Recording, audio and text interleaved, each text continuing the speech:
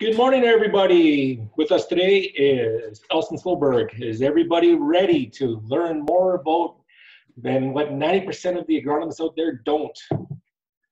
I know I am. Take it away, Elston.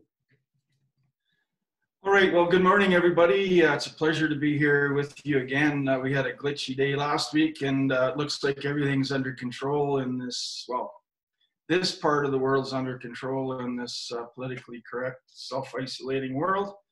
And I'm going to talk to you a little bit about a few things that I've learned from Dr. Ishmael Chakmak, I guess maybe relearned, and then connect some dots between boron and sulfur and why they're so absolutely critical in crop production, especially for growers who are attempting to ever increase their yields and their quality and their profitability. And for whatever reason, I might be a bit of a slow learner, but some of this stuff really hammered home to me when I hung out with Ishmael a few months ago in Saskatoon, and had a lot of different conversations, and then watched a couple of his presentations, and then connected some dots that I'm sure some of you may have already connected. I see there's some pretty high-powered folks on the call.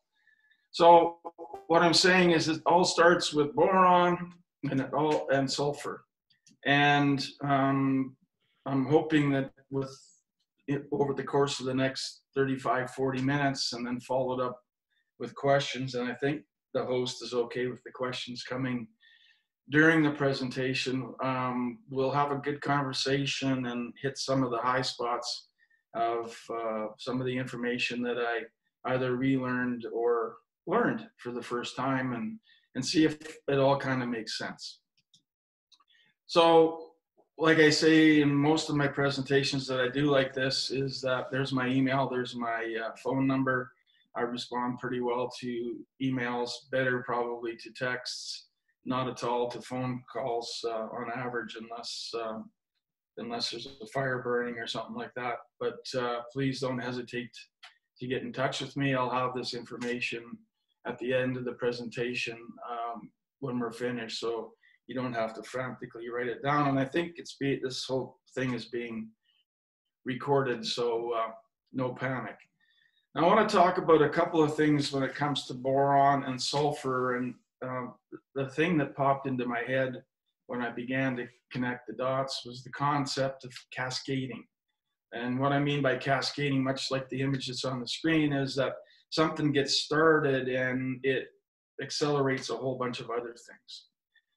So when it comes to boron, there's a number of things that became self-evident when I listened to Ishmael, took a lot of notes, reviewed his slides, and just, bore down on the information that he was sharing. He probably talked during his presentations for 2.5 hours, and I had the privilege of hanging out with him the night before over dinner, and he and I sat at one end of the table and drank fine wine while the rest of the people got juiced up, and we talked about a lot of things agronomic. But when it comes to boron, one of the very first functions of boron is that it drives roots.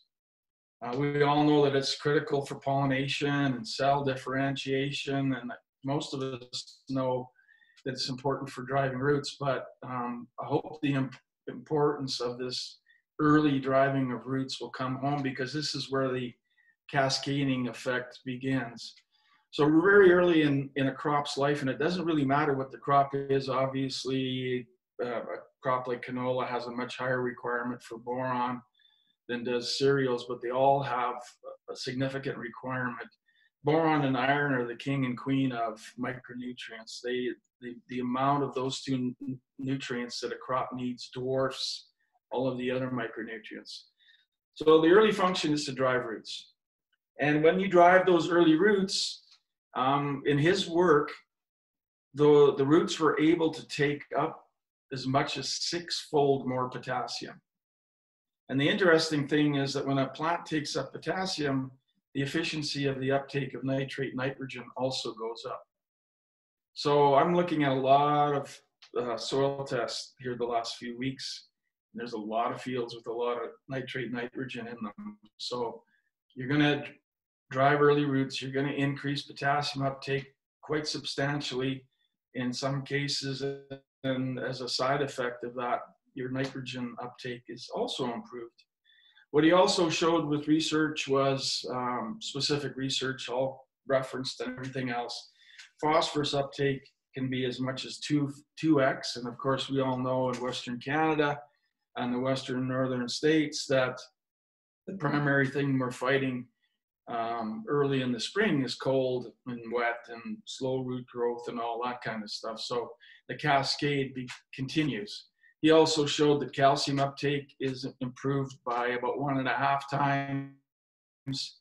And we know the relationship between calcium and boron is very, very strong, mainly because they're both involved in cell wall creation, and that the tighter the boron to calcium ratio, the more impervious those cell walls are to pests of all kinds. And then the next things that he's working on, he's trying to quantify the amount of increase there is for other nutrients like magnesium, which is also involved in root development, sulfur, and micronutrients. And the early notes or the early observations are that those are increasing as well. And he's no doubt got graduate students working around the clock trying to quantify that. So that's boron. Early roots increase potassium significantly, tag along as nitrate nitrogen, increase phosphorus significantly, calcium, and then these other guys come along as the root mass is in the root interface with the soil is increased. So that's boron. And then we get over to sulfur, and he didn't talk a whole lot about sulfur, but he sort of did towards the end of his second talk, and it's kind of funny.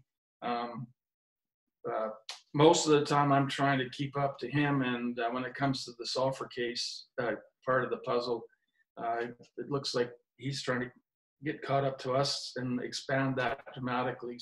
So maybe our conversations are great. And what we've learned over the last number of years working with elevated levels of soil applied sulfur, so whether it's Tiger 90, Keg River 90, Biosol, anything that's applied in large amounts, especially with the Biosol, and soon to be released Replenish.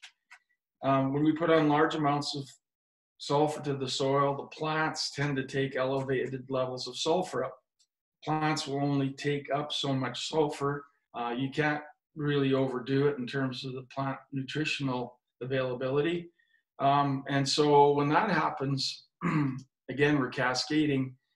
We have an increase in methionine and cysteine, and those are amino acids, and those amino acids are sulfur-based, and they actually kind of are the gatekeepers to the production of all of the other amino acids. So that's the first cascade. And when the plant is loaded with sulfur, it also creates molecules like phytoalexins and glutathione, and those are internal stress fighters that the plants use to ward off all kinds of stresses. In fact, in humans and animals, glutathione is a very powerful stress fighter.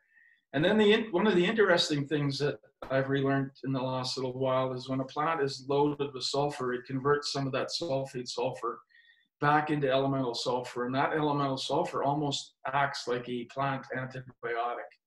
And if you think about it, many of the antibiotics that are out there for humans and animals are based on sulfur. The very first ones were, and many of the ones in today's world still are.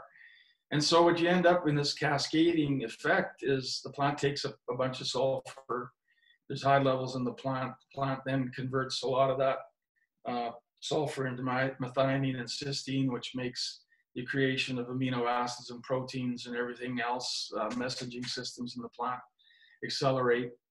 The high levels of sulfur then turn into phytoalexins, glutathione, and get converted back to elemental sulfur. So you have multiple layers of efficiency and stress fighting here.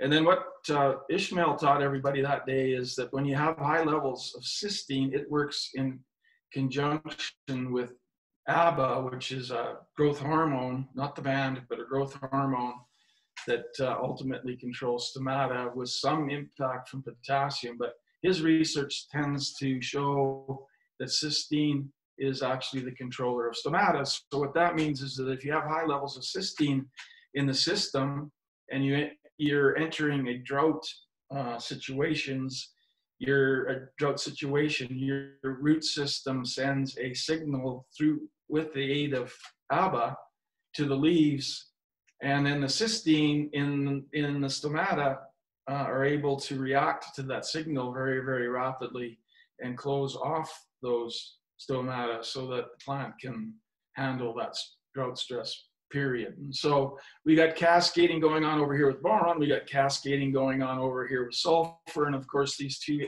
key nutrients are interacting with a whole bunch of other nutrients. Sulfur in particular, when the elevated sulfur in the plant is there, that elevated sulfur also enhances the effect of all of the other nutrients, and I think I'll be talking about that later in this presentation. So one of the things that I want to be clear about too, and that is when it comes to soil sampling, sulfate and boron are difficult to be determined deficient in a field simply because both of those nutrients, along with nitrate, nitrogen, and chloride and molybdenum, so there's only 5 nutrients that are mobile in the soil.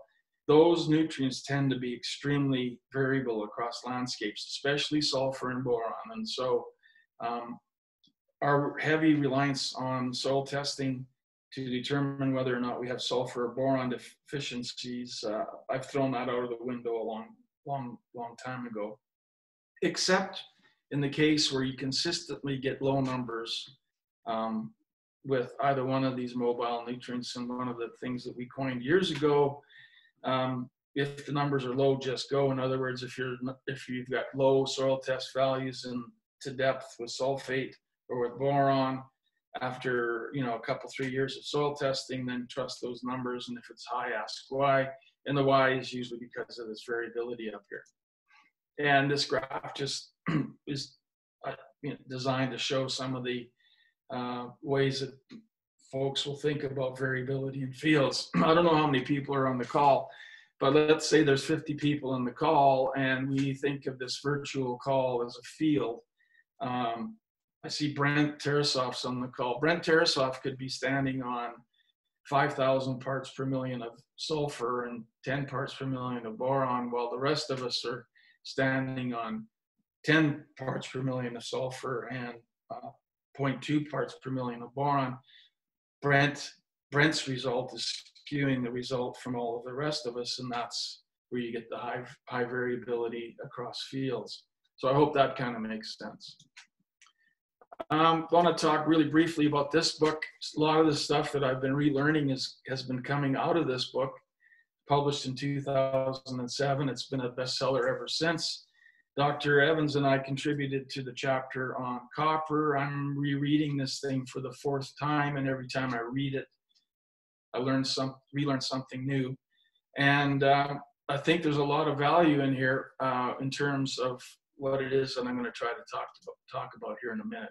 One of the things I learned by rereading this book the 3rd time, and maybe it's just because I'm a slow learner, is that if we rank all of the nutrients that a plant needs and we assign a value of 1 to molybdenum and nickel, because those are the 2 nutrients that a plant needs in the lowest amount, then we can rank everything relative to those guys. And so what we've learned, or I already learned from the book, is that when we talk about micronutrients, boron and iron blow everybody else out of the water. Manganese is, close, but those 2 are by far the most important. Boron in canola should be like a 4,000.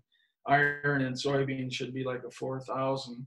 And so when we talk about micronutrients, there's quite a large discrepancy between the amount that's required by most plants. And then, of course, when we get into specific plants, the difference is even greater. And that was a bit of an awakening for me, pretty late in my career. I've been at this for a long time.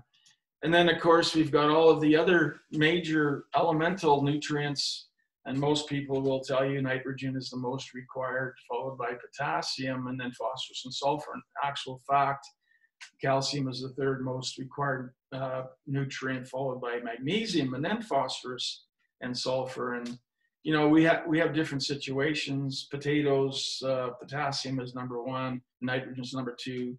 Oats, potassium is number one, and nitrogen is number two. So you have to keep some of that stuff in mind. But in most crops in general, calcium and magnesium are the third and fourth most important nutrients. And again, there's a really strong relationship between calcium and boron, mainly because of the cell walls and all of that good stuff.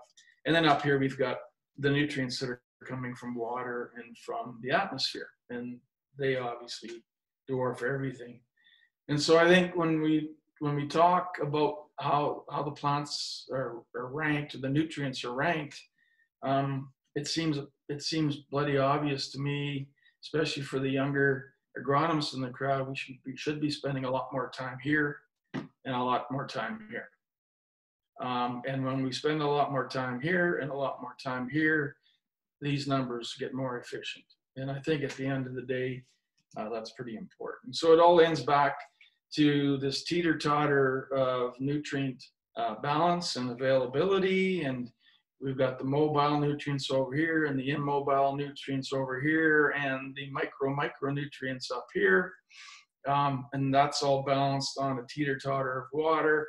And our first job is to grow roots. And remember, boron drives early roots. And when we have early roots, we have early shoots, early solar panels.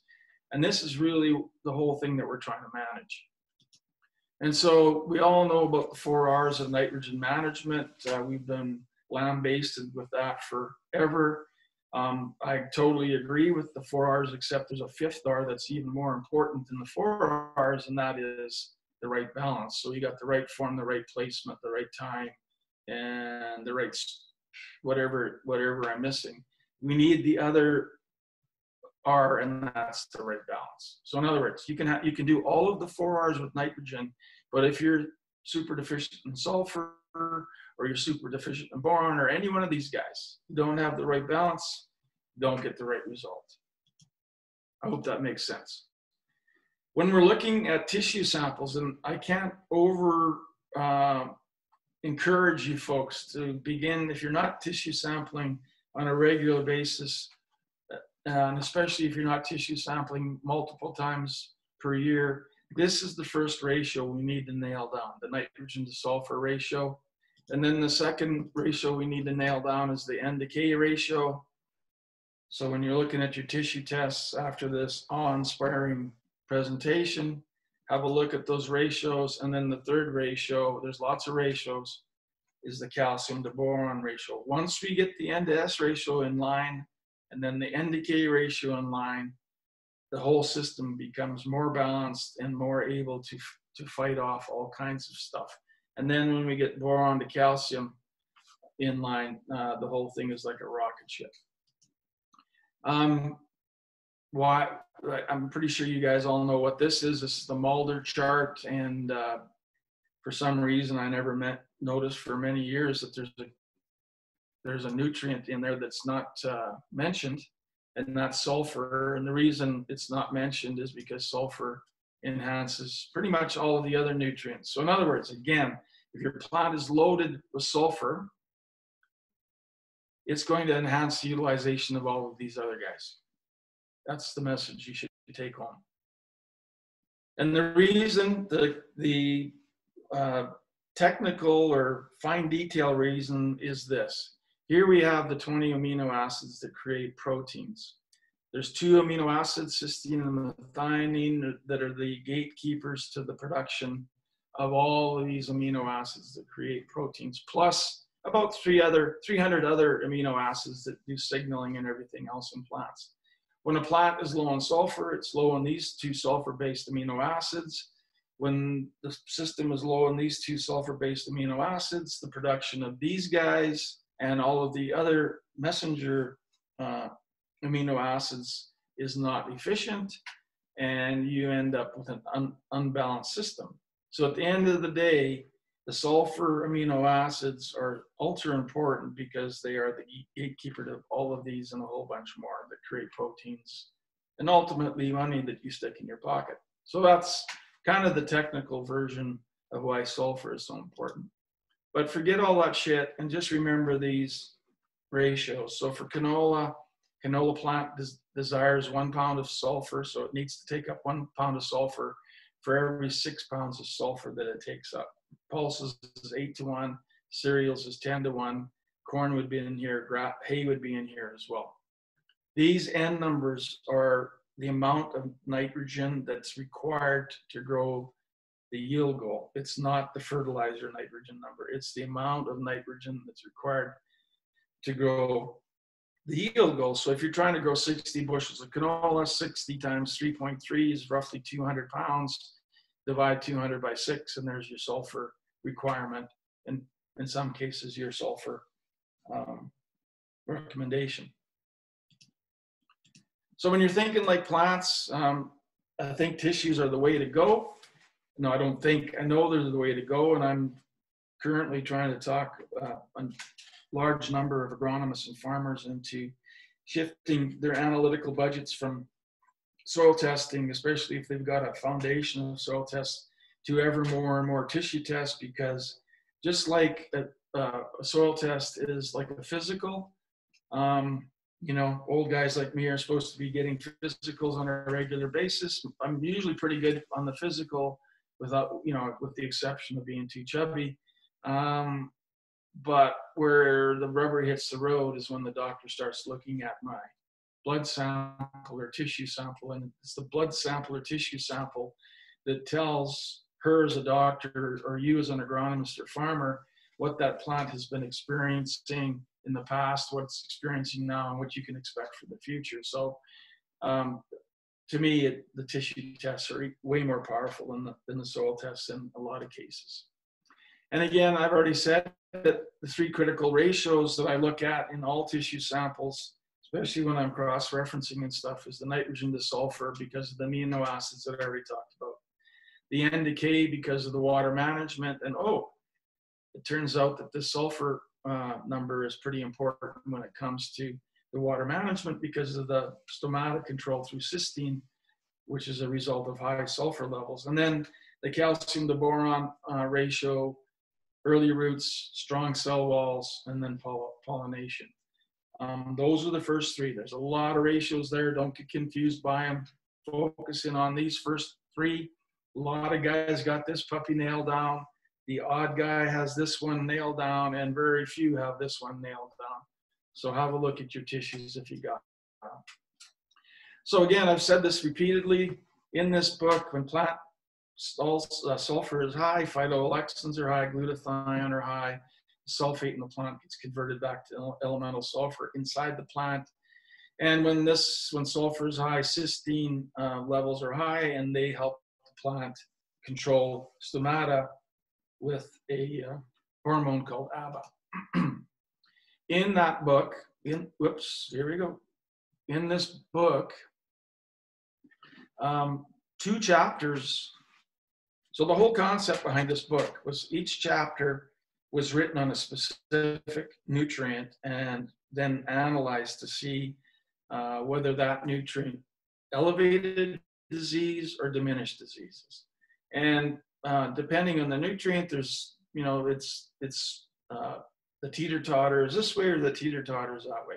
Sulfur and zinc are pretty much tied for positive impacts on disease. And, you know, this is just one example. And the reason I've got it here, there's clubroot. And so one of the things that we've known for a long time is that the clubroot incidence or degree of infection is somewhat diminished if you've got really good sulfur levels in your crop, and you can see a bunch more, and the table actually goes on and on and on. Down here, when they did this research years ago, you know, it's called rape, it's now canola, so you can see quite a few diseases that are diminished by high levels of sulfur. So again, you know, just some more stuff about the cascading effect of high levels of sulfur. This was cool. This came from Chakmak when I visited with him in Saskatoon, and this really in one picture tells a really cool story. You see the reference down here at the bottom. It's actually available on the internet if you get to the right site for free. And for some of the geeks in the crowd, it's pretty good reading. The whole concept here was these researchers took different leaves from different plants and infected them with 3 different and probably more diseases, and then charted the difference between plants that had adequate sulfur versus plants that had low sulfur. And it actually goes into naturally a lot more detail than what this picture represents, but pretty powerful. You know, sulfur helps fight disease, is the basic bottom line conclusion here. And so by now, I've been throwing this stuff at you a little bit quickly, and I've sort of been repeating myself, but I want to shift gears a little bit and get on to the next part of the presentation. And I want to talk about Biosol. And basically, Biosol is a very simple product that's comprised of 70% nutrimental or elemental sulfur that has various particle sizes, and it's co-composted with 30% compost. And so what you end up with is a composted nutrimental or elemental sulfur product that has a wide range of particle sizes of elemental sulfur within it, everything from 1 micron to perhaps 4,000 microns. And the compost is loaded with organisms that aid in the breakdown of the nutrimental sulfur to sulfate sulfur, which is the plant available form of sulfur. And the whole concept behind this product has been over the last 6 or 7 years is that you get fields with 200 to 300 pounds per acre. Some whack jobs are even going as high as 400 pounds. And what happens is you have enough sulfur in the system. Remember, it's 70%, guaranteed 70% sulfur. You end up with enough sulfur in the system to last 4, 5, 6 seasons, depending on the yields and the rotation and all of that sort of stuff. So it's one of the no-brainer agronomic products on the market that also has a really good logistical fit and a really good agronomic fit because every crop needs sulfur every year. And it's got a sister product that will be coming out here in the near future. It's called Replenish, which has a analysis of 017, 012. So it's 17% phosphate as rock phosphate, micronized rock phosphate, and 12% sulfur is micronized nutrimental sulfur. And it's showing a lot of promise. And I'm not going to talk about that today, but just thought I'd plant that seed. So what I want to share with you is an experience I had recently where I was looking at about 247 field scale Biosol trials. So there were trials out there scattered all over the place in 2018 and 2019. These are all third-party things. All I did was look at the vast volume of tissue data. And so these trials were either in the first, second, third, fourth, or fifth year after the initial application, and there was multiple crops. And I was having a hard time figuring out how to sort of boil this all down to something useful. And then it occurred to me that I should just use the deficiency ratings or the sufficiency ratings from the lab. And just about all of the samples were sent to A&L Lab. So out of the 247 fields, again, multiple crops and multiple years after the time of application, one field was low in sulfur. So I think with that, you can safely assume that Biosol works. But here's where it got kinky and weird and geeky. 57% of the fields, many of which had high levels of soil potassium, 57% of the fields were deficient in K. 51% were deficient in boron, again, despite the fact that many fields were sufficient or higher in boron. And of all of the other nutrients that were important, and we've talked about on the teeter-totter, 4 to 13% of every other one was deficient in the plant. So my take-home conclusions are biosol works. There's no doubt about it. There's literally thousands of these kind of comparisons now over the last 6 and 7 years. And maybe the fact that it's working is allowing the plants to express other fish that we should be frying. Or maybe for some of us, when we put out large amounts of biosol or competitors and we don't see a dramatic yield response, maybe we're not seeing that response because there's a whole lot of other stuff on that teeter-totter that we should be thinking about. So I thought this, for me personally, was a really powerful experience. Here's some stuff from Matt Gosling. This is about 5,000 soil samples over a course of many years. And what Matt and his guys have been doing over that period of years, in the early days, they were putting on annual applications of ammonium sulfate because they realized that every crop requires sulfur every year. And what we're looking at is, with the red line, is the amount of sulfur that was found in the soil over the course of those years with the various numbers of soil tests. Finally, after talking to him about using nutrimental sulfur for that full first 6 years, because we had learned a long time ago that nutrimental sulfur was the way to go if it was managed appropriately, they switched to Tiger 90, and you can see the numbers, the soil test numbers going up.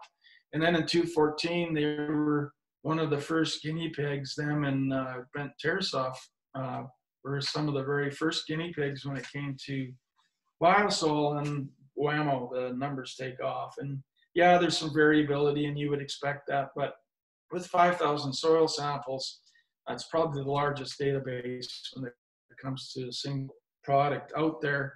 It's pretty hard to argue with the results. While they were doing this, in about 2008, they started taking tissue samples. So there's over 3,200 tissue samples here. And again, it's the same distribution. We've got AMS in the early days, AMS every year on every crop, because every crop needs sulfur every year.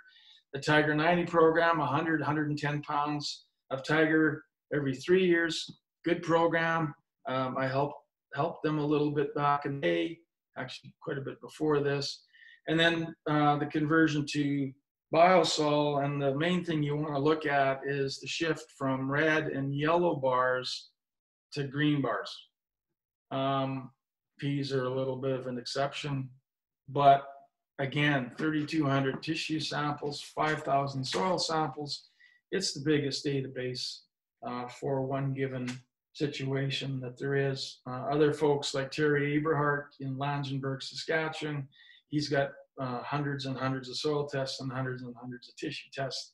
Same result out there. He's working with more topography and some salinity, so the variability is a little higher, but the exact same trends. And so at the end of the day, I think it's pretty hard for people to say that biosol isn't kicking some serious butt. So now on to learning, unlearning, and relearning.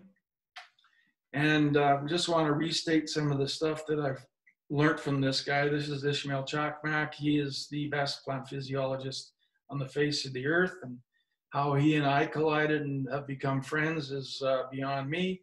But smart guy, and every time I have a chance to hang out with him, I do. And if you guys ever have a chance to hang out with him, please take that opportunity. He's very humble, he's very friendly, and he's exceptionally smart. And so I don't think there's any point in doing all of this again, except I did forget one thing, and that is right here. You know, the whole cascading drives early roots, increases all this stuff, increases nitrate. But what he has learned in his research is that if you have boron, adequate boron, and for whatever reason it becomes deficient, root growth stops immediately, as in instantaneously, and the potassium leaks back into the rhizosphere. And so we know with our growing conditions, especially because a lot of us are so reliant on the release of boron from organic matter, that when things get dry, there's intermittent deficiencies in the system. And so you have the root system growing, then stopping, and then growing, and then stopping. And there's these fluxes going on in the root system that kind of make things difficult for the plant.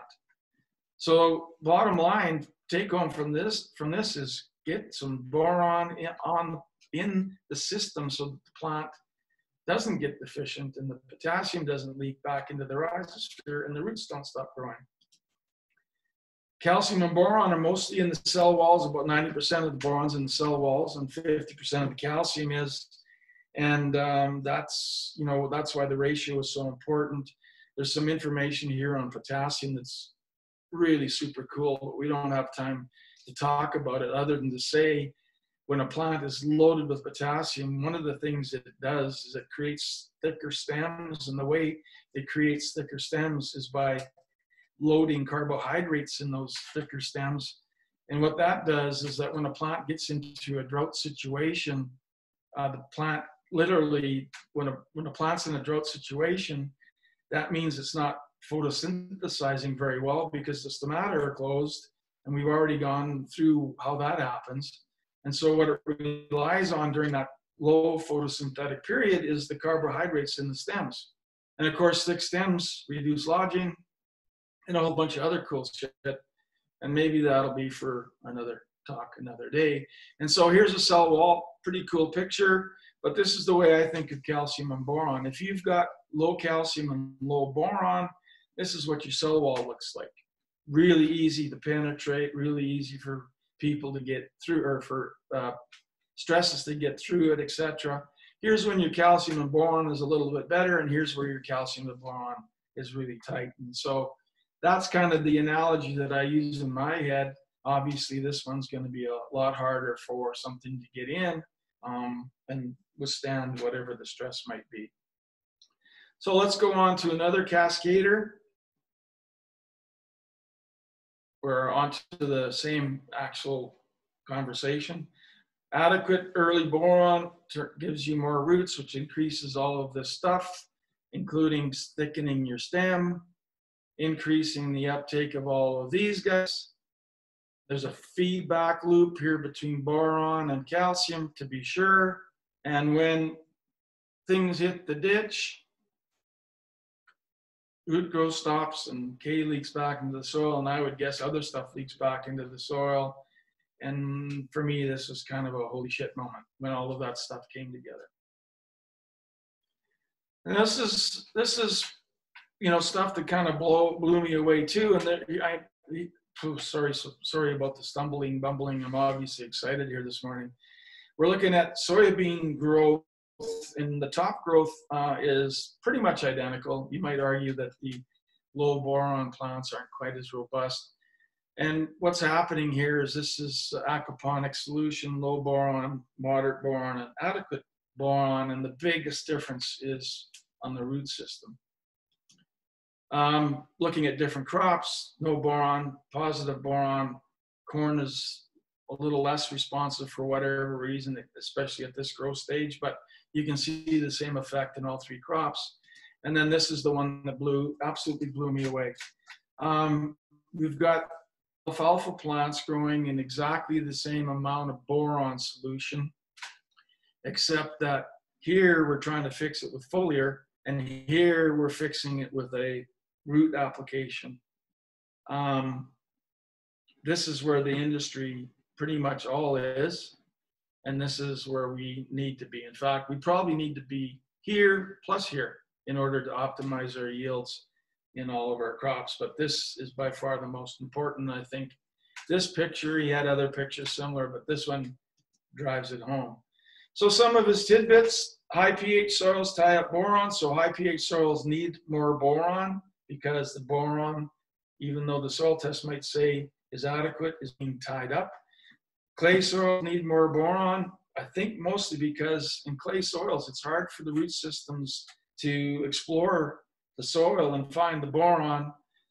His recommendation was that cereals need at least 1 pound of available boron early, and canola might need as much as 3 or 4 pounds. And I know there's a few guys in the earth dirt soil community that are playing around with these higher rates and getting really good results. And then some of the conversation that came out of the dinner before and stuff was how do we get our hands on some slow release forms? And maybe it would make sense to deep band some boron with some other nutrients and find some cascading synergy there as well.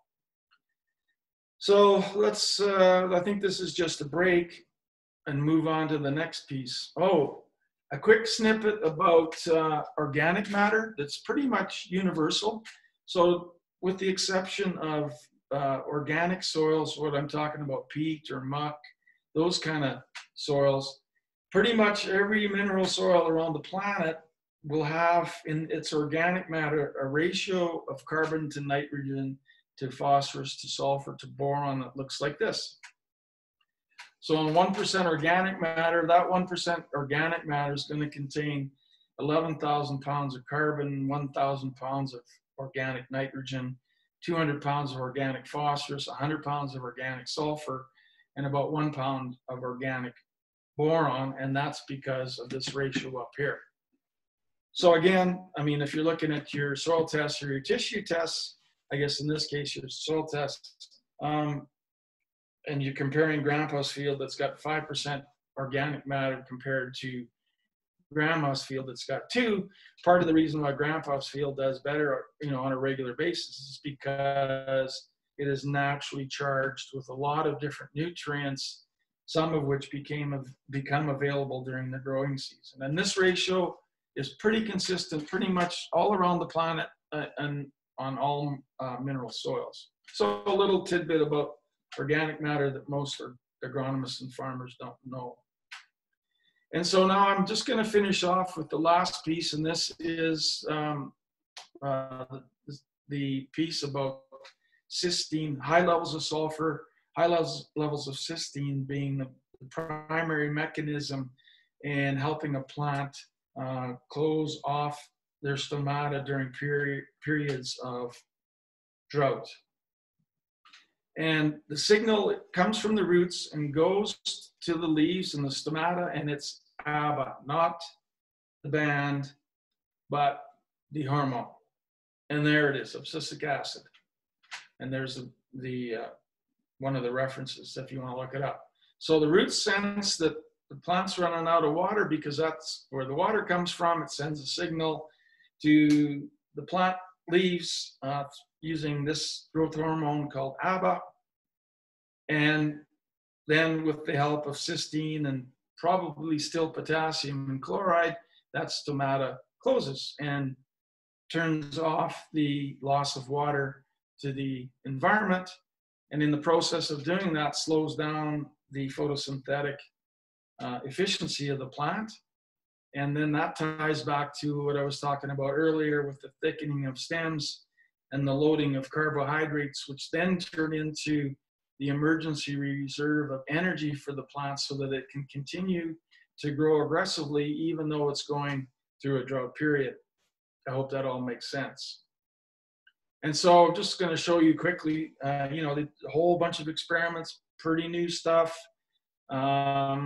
Jack Mack has replicated some of this. No doubt he's a co-author in some of this stuff. But they went through a whole bunch of research with no water stress, the green bars, and water stress, the gray bars. And the only nutrient that was highly correlated towards the way the plants reacted to the lack of water. And so we've got water being withheld for 7, 10, and 12 days with sulfate.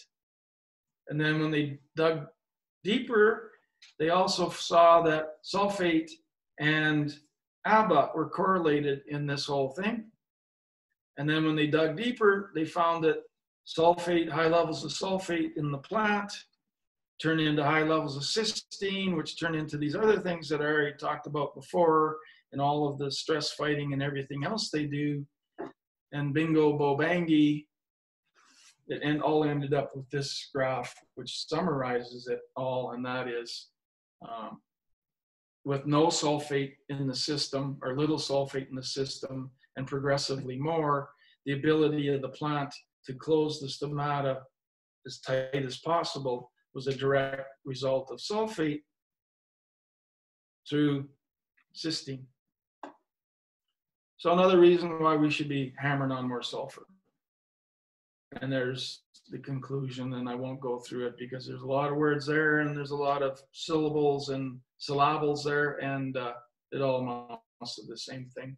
When a plant is loaded in sulfur, it's loaded in cysteine, and cysteine cooperates with ABA and potassium to impact rapidly the closing of the stomata, and that's a powerful force when it comes to aiding a plant in resisting drought conditions. And with that, I think it's a cute picture. With that, I think I'm good. I'm sure there's a few questions. Okay, Elston, we got one here from Michael Besser. How much boron can be applied before the remote chance of boron toxicity? And if you broadcast it or spray it, like there's different ways to get at it. So if you broadcast it, you side band it, you mid-row band it, your wallet will get toxic before the crops get toxic. Okay. If you seed place it and you're in a a low SBU system, that's where you can run where it can get a little bit risky. So normally in that situation, I think it would be wise to not go over a pound. Mike Dolinsky might say even that's crazy, but yeah, I think that's a good enough answer. Okay, I'm going to open it up to everybody here to see if there's any questions from anybody, and we'll see what everybody's doing. Is there any questions for Elston? The take-home message here, guys, is that we need to focus harder on boron nutrition. We need to focus harder on the way we're managing sulfur all across the industry. And so if there's some agronomists in the crowd, that's the take-home message. Yeah, that's like. Any questions? Well, I obviously either completely put everybody to sleep, or I was able to share that information well enough so that there's some take-home messages. Again, there's my email, there's my phone number. The reason I was put on this planet was to help growers and agronomists and coaches make ever better decisions. And I'm more than happy to talk to you guys about almost anything agronomic, and so don't hesitate. Well, thank you, Elston. It was very informative, and this time went out without a glitch, so we're very happy for that. Yeah. So everybody stay safe, and hopefully we'll be able to get through this insanity here and get the economy back on its wheels. Thanks, Elston. Have a great day. Yep. Thanks, you guys. All you guys too. Cheers.